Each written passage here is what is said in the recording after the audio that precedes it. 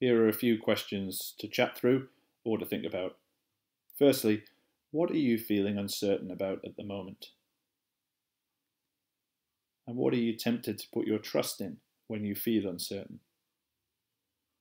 How has what we've read in Luke 1:1-4 helped you to trust Jesus when you feel uncertain?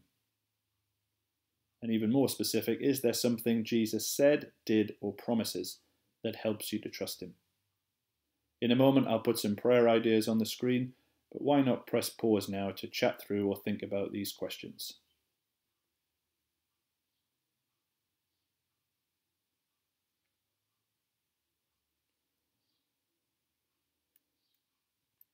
Here are a few prayer ideas.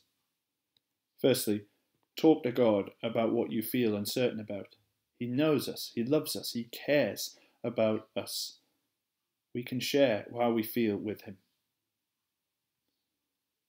Then, praise God that we can be certain about what we read in Luke's Gospel about Jesus, and all the Gospels, and indeed all the Bible. We can be certain that it is true because God wrote it and God cannot lie. Third, pray for God's help to trust Jesus through these uncertain times.